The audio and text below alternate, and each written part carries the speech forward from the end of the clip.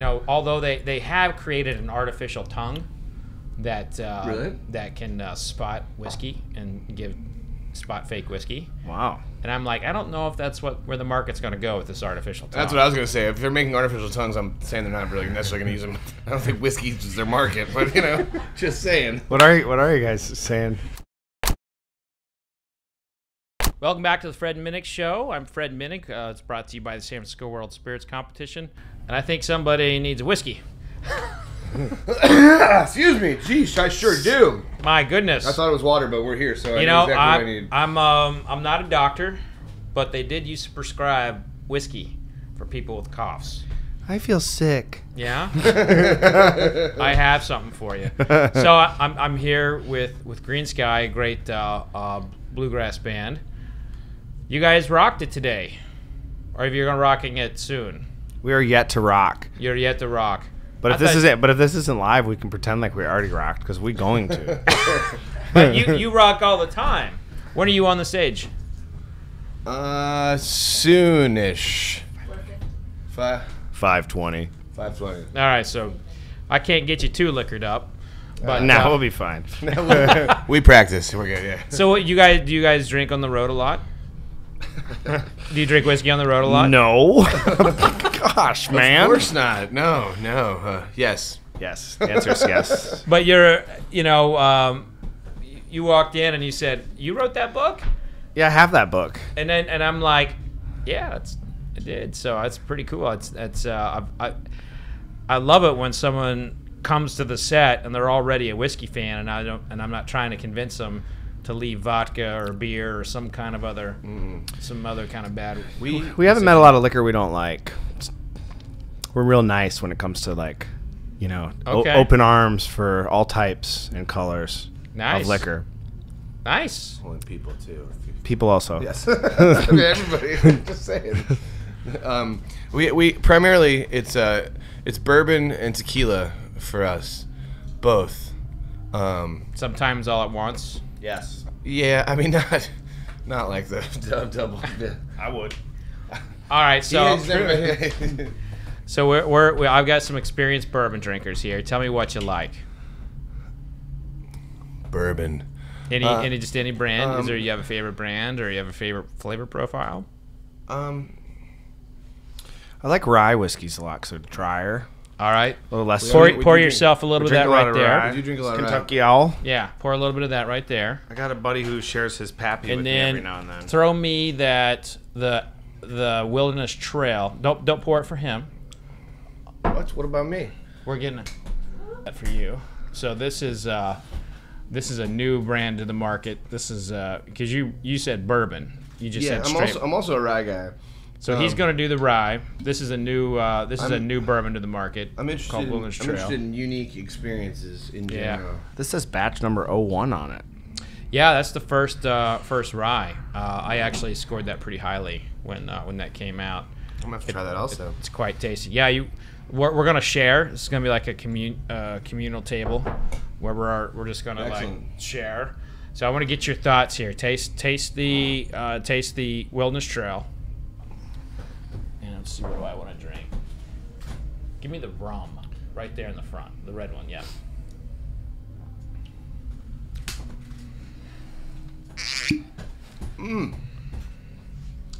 That's really smooth.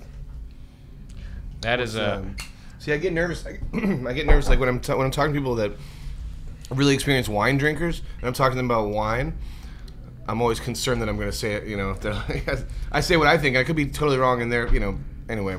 Yeah, fuck those guys. All right, cool. Here's the thing. I was talking about you. Yeah. I mean,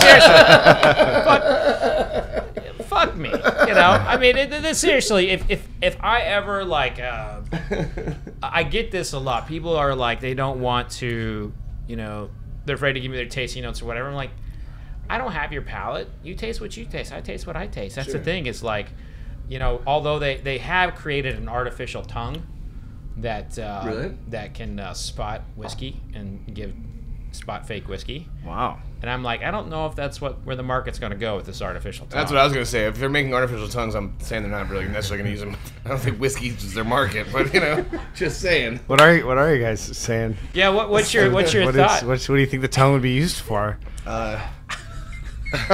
What would it taste? It would taste. I believe Tom Robbins called it a peach fish. Yes. Oh. All right, so you like this this Wilderness Trail bourbon? Mm-hmm. It's good. It tastes strong. Did you taste that too? Mm-hmm. I did. All right, let's do the rye. I saw it was high proof right away. Really? Did you taste the rye? I did not taste the rye yet.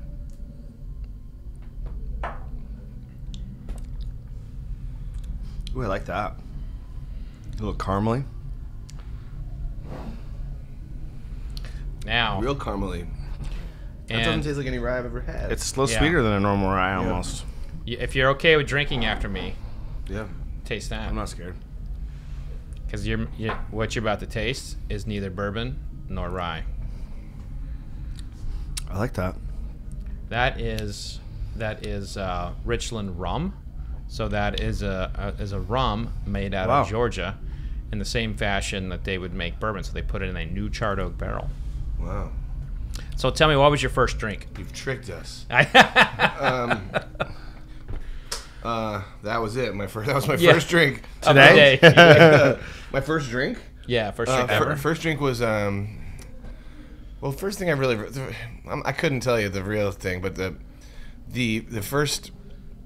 I remember that I would steal from my parents' liquor cabinet. Do that thing where you take some and you pour a little. I didn't know that bourbon and gin and everything and vodka don't go together, so I'd take a little bit of each of these things and pour them into a bottle.